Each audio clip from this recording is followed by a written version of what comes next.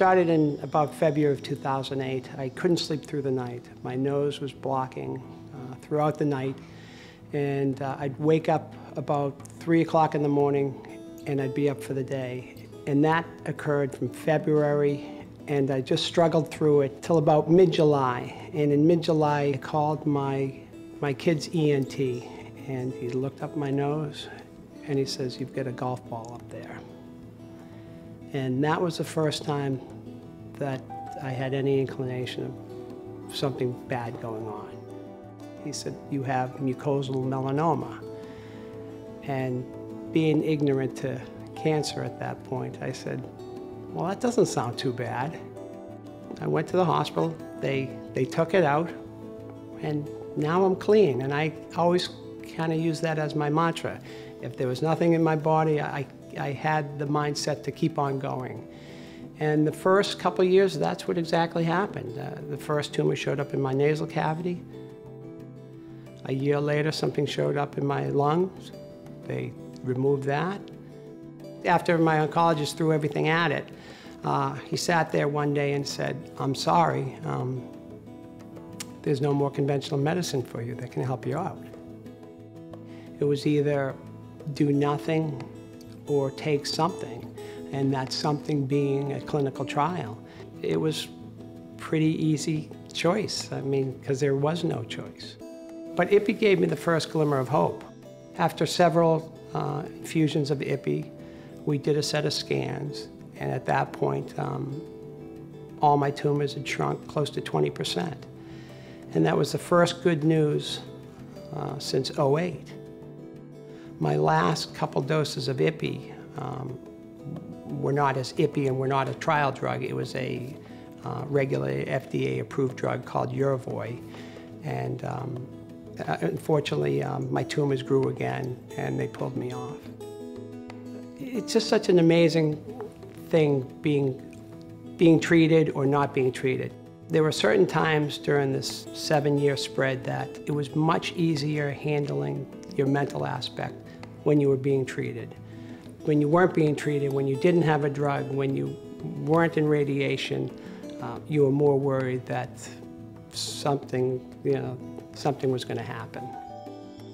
At that time, my oncologist, Dr. Hody, kept on saying, "Be patient. There are new drugs coming out. This research is changing day by day, and you have to be patient." It wasn't easy. And then in January, this would have been January of 2012, he informed me that a new drug is coming out, CureTech PD-1. Unfortunately, the drug company didn't think I was going to be a good candidate. You have to be your own advocate at this point. You're fighting for yourself, you're fighting for your life, you're fighting for your kids and your wife. Dr. Hody said, "Be patient. Merck's coming out with a PD-1. You just have to be patient."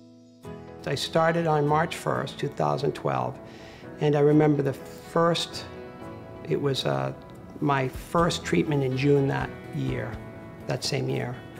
My kidney counts were crazy, my CPK were crazy, and they put me in the hospital for 3 days.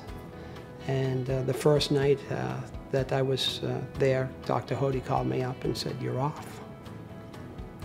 And once again, another tough time.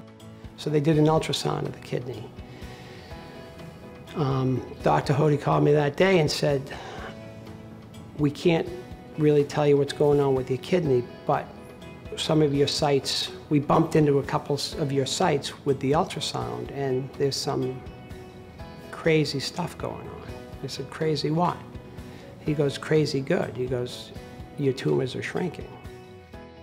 A few weeks later, I had to do a full set of scans, and at that point, things had shrunk almost 50%. And then another few months after that, they said, "All we can see is shadowing," which means there was something there, but there really isn't anymore.